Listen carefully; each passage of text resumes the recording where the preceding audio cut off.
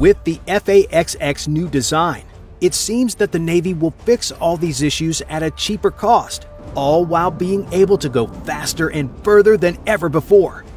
While radar tech has certainly improved since the emergence of 5th-generation fighters, so has air denial, missiles, and other technologies that make it difficult for aircraft to even come close to enemy targets.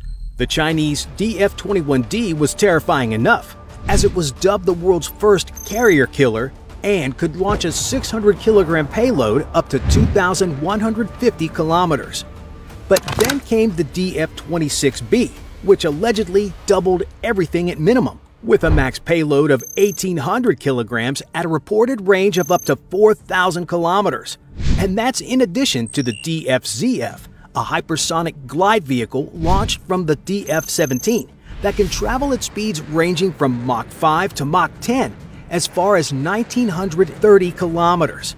Not only does China have this weaponry, but they also have them placed right at the heart of their A2AD, or anti-access area denial zones in the South China Sea, East China Sea, and the Strait of Taiwan.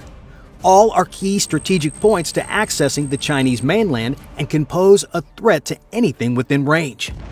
The F-35C has a flight range of around 1,200 nautical miles, meaning its combat range is only half that at 600 nautical miles. So, if any of these aircraft intended to engage in missions in Chinese territory, the launch point they would need to have from the carrier would already be within range of a number of Chinese countermeasures.